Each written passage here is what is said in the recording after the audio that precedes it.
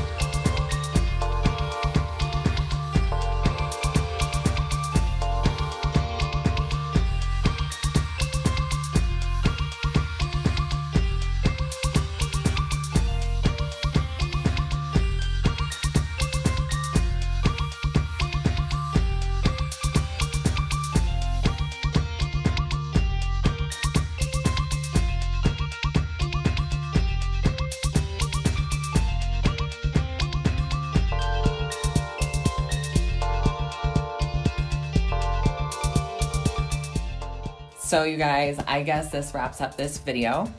I guess this is how not to transform yourself into a Bratz doll. Go follow someone a little more experienced in the makeup department. I hope you enjoyed this, and at the very least maybe had a good laugh at my ridiculous ending form. But until my next video, you guys, stay safe, and I love you, and goodbye.